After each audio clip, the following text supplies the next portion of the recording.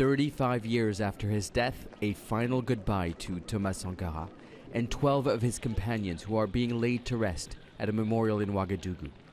Sankara, a Pan-Africanist revolutionary who was also a feminist and an environmentalist, he sought to lift his people out of poverty and emancipate them from what he saw as the shackles of the former colonial power France. He is being buried where he was assassinated. This will help revive the revolution and keep his legacy alive after the tragic death. A court last year convicted several military commanders and Sankara's closest friend, former President Blaise Compaoré, for their role in the assassination. The trial started after France agreed to release secret documents, but the court failed to determine whether France had any involvement in Sankara's murder.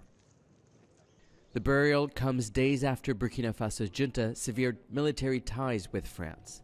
Hundreds of French special forces were asked to leave the country on Sunday.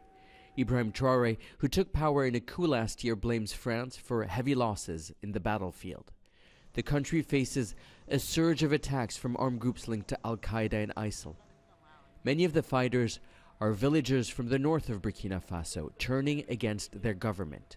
Traoré is trying to associate himself with the memory of Sankara in an effort to unite the country.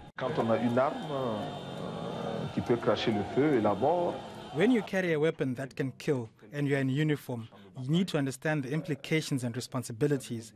So many soldiers are on the battlefields committing crimes without understanding that they are fighting men and women who perhaps aspire to the same common ideals. Sankara, a soldier who was also regarded as a messenger for peace, unity, and compassion. Many in his now divided country want to see those ideals revived.